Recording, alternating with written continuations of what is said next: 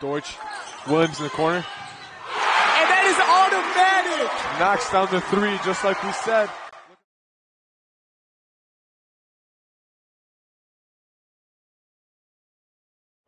We're live here at North Rockford Middle School, Hardwood Hysteria.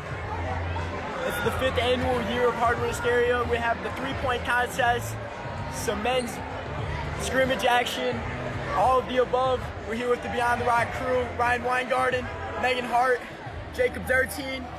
A lot more to come for the night. Stay tuned and watch us live on the NFHSA network. Also, good luck to all winter athletes as the season is just getting started, and make sure to check out the basketball team's Hardwood Hysteria event in the gym tonight at 5:30.